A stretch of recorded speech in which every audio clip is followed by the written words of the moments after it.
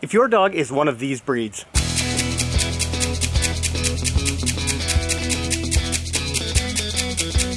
then they might be keeping a secret from you.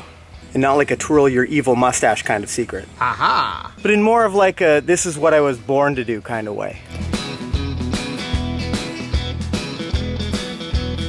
We're going to talk about that a little bit today in today's episode. And are you severely underestimating your dog's potential? I'm Ken Steep and welcome back to McCann Dogs. So I'm here with my sheep herding instructor, Vicky Kidd. I wanted to ask her about, some of the herding breeds. So you might have your pet dog at home, Border Collie, Belgian Malinois, Briard, certainly Australian Cattle Dog. There's all kinds of herding breeds. But where does that herding instinct come from in these dogs, Vicky? The herding instinct comes from a long line of selective breeding by, and this is not to be politically incorrect, but by shepherds from a long time ago, male shepherds. They needed a dog that could be a helpmate all day long doing their livelihood. And consequently, they selectively bred for dogs that could do specific tasks. The Border Collie generally can do most, if not all, tasks, but other herding breeds, such as Ken mentioned, the Briard, the Kelpie, the Aussie, the Sheltie, the Bearded Collie, they all do it to greater and lesser degrees because they had specific tasks that they were designed for. i.e., for those of you who love Bearded Collies, they jump all around and they're kind of goofy and they do silly things and they bark a lot. Well, they were actually bred to do that. And the reason why is a shepherd would be out on the hills and the crags and the fales in Scotland and looking for single lost sheep. And they would send the Bearded Collie out and they were so light and agile, and then when they found a single sheep, the dog would literally bounce up and down and bark its head off going, "It's here! It's here! Send the Border Collie!" Yeah. And the Border Collie would then go and collect it. That's amazing. Shelties, for example, they're very small, the small Shetland Islands. Those were bred specifically to look after 1 or 2 sheep in a back garden. And they were bred to keep the sheep from eating the vegetables, the fruit and vegetables, and so the dogs would move a lot very fast and bark and keep the sheep in particular corners. Yeah, that's amazing. So, Shelties, their feet move, their mouth moves. Australian Shepherds. It's a misnomer called Australian Shepherds. It's a completely U.S. man-made breed developed in California with some Basque dogs that were imported from Australia. But that was a dog that was built to be broader shouldered, broader chested, leaner in the back end, because they were developed to be drivers or drovers of sheep and cattle, more so cattle, and they needed to have big fronts, big heads to come onto cattle and also to bark. They don't bite so much as bark and move the cattle along. They do sheep, but they're called upright dogs. They don't have what's known as the Border Collie or the Kelpie eye. Those eye breeds move sheep and livestock with the power of their eye. The non-eye dogs, i.e. the Bearded Collie, the Aussie, the Cattle Dog, those dogs move it with literally the force and size of their might. Same with Briards and Bouviers. Again, if you look at those dogs, they got big fronts, right? They literally bumped into sheep. Yeah, it's amazing. So let's talk. You have lots of different students. Talk about the experience that someone who brings their pet dog out, that maybe it's they don't realize what kind of herding dog they've got, but they want to try sheep herding. Talk about that experience. What do you see in those pet dogs that come out and see stock for the first time? First and foremost, I put them on a long line in my training pen, and that's for the safety of all, the sheep, the handler, the dog, myself, because these dogs, hopefully they come out and they are keen as mustard. And the sign of a dog that's keen would be one that chases after the sheep initially. We don't specifically want them to chase, but we want them to notice the sheep, and if they chase, what I would look for is a dog that actually moderates its pace. It doesn't just go flying in and sending sheep into what we call popcorn sheep all over the place. But we look for a dog that can moderate its pace, actually looks at the stock, and ideally they moderate their pace and they go around and around. All these hundreds of years of gathering livestock, dogs have a circling behavior, and I have plenty of people who actually say to me, oh, my dog would be a great herder because it circles the children and the things. And I absolutely believe those people. That is an intuitive, instinctive behavior that's been bred into these dogs to go around livestock, whether it be sheep or cows or pigs or horses or fowl.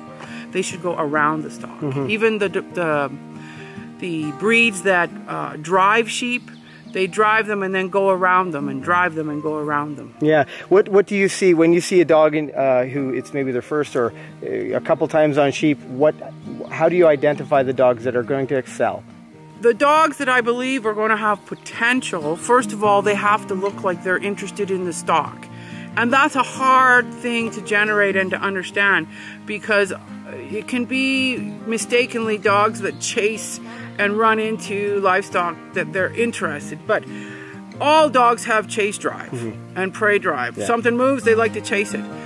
What, as I say, I look for is a dog that will moderate its pace. It will actually look at the stock and go, oh, and if they run at it, they go, oh, I just made a mess. What do I do? The other thing I want is a dog that can take a little bit of verbal discipline. And what I mean by that is when they're chasing the sheep, initially, I need to be able to be quite strong in my voice to tell them to lie down. And I want a dog that can accept that kind of verbal correction. Yep. Some dogs take that as such a stressor that they can't deal with, not chasing the sheep and not being told what to do. Most dogs, if they get through that, then they have the potential to move forward. Yeah, interesting.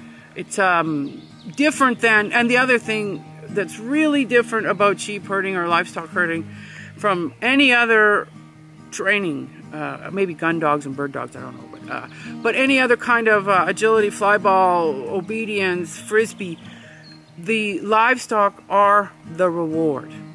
There's no kisses, toys, tugs, hugs, treats, none of that. The livestock has to be the reward. And if the dog does not perceive the sheep as a great enough reward to do as being asked, they come back to the handler, they look for the treats, the tugs, the hooks, that we have to convince them that the sheep are worthy of their time and attention. Yeah, yeah. Good. It's awesome to know when we talk about our dog's 5 most valuable rewards when we're working on something like obedience or getting your dog to listen, where in this case these sheep dogs need to understand this needs to be their thing. This needs to be the most valuable, most gratifying experience for them, because this is essentially it's a modified predatory behavior. Yes. So I mean the dog's naturally wanting to put themselves in these positions, and we need to be able to hit the brakes if it's required. And the other thing about this is it can be incredibly self-rewarding. And this, I always tell people that while the sheep are the reward, the dog has to learn, just like any other kind of training, that the reward comes through us. It doesn't come from us, i.e. we don't literally give them something. Right. But they can't get their reward unless they do something at our command and our expectation. Yeah.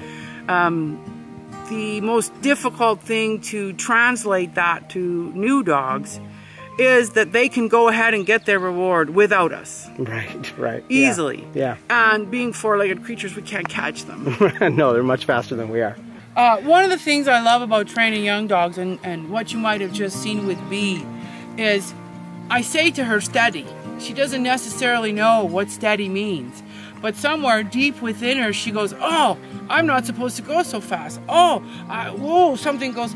And the dog, it just comes from inside, and the dog self-moderates and has their own discipline. And you see the little lights go off, and it brings me such great joy to see those dogs build on it themselves and come to their potentials. Now, I'm not sure whether you've seen the video we shot maybe a year ago about Mac, and the reason I got him, you know, we got him a couple of years ago so that he could teach me something about herding. He is an accomplished open level competition herding dog, and you know, the amount that he's taught me about the sport is you know, something that I will forever be grateful to him for. You know, I remember Beeline's first time on sheep when we were away at an agility trial, and they were offering an opportunity for people to try their dogs on sheep, and it was so cool to see her, you know, just understand what to do without me giving her any information. And today you saw Bee working the sheep a little bit, and this is maybe her 5th or 6th time ever on sheep. Oh, good. Seeing their brains just click in, you know, because of hundreds of years of selective breeding and watching the dogs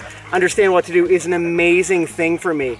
Now, I would absolutely encourage you to see if there's someone in your area, someone that's relatively local to you, that can give you an opportunity to put your dog on some stock and see what you get from them. If this is your first time on the channel, make sure you hit that subscribe button, because we publish new videos every single week to help you spend some quality time with your four-legged family member. Beside us is actually a link to a playlist of our other vlogs. If you've just joined the channel, you might want to check some of those out. On that note, I'm Ken. This is Kale. Happy training.